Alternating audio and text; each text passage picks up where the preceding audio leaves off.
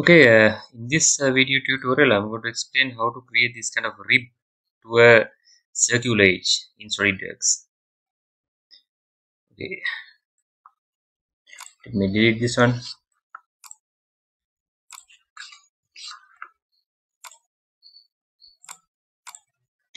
Okay, this is the one. Then we have to generate the rib from this edge to this edge in between these two surfaces. Okay, select this face, make it normal. Then select this sketch. First of all, I'm going to draw the center lines. First one is the center line, midpoint line.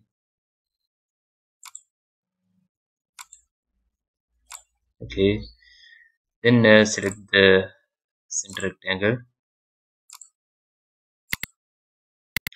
Then we have to give the rib dimensions, the thickness. Let's take 8 for one side. Then we have to give this dimension also 8. Okay, then select this edge. Select this edge. Offset entity is 0. Select this one also. Offset entities, make it 0. Then trim cut.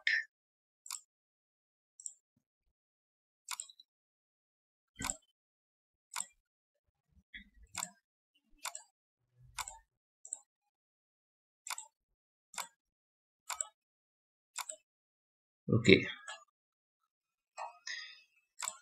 Okay. Then go to features, curves, split lines.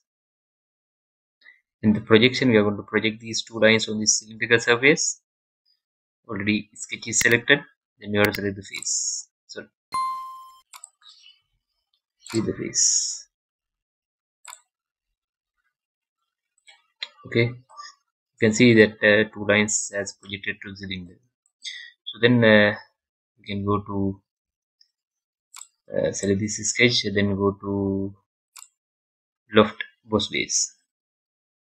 Then select this surface area. Then take this point to this one. That means this point you have to take to this one. This coincide with this point. So then right click OK. This is how we are creating this rib feature to circular edges in SolidWorks.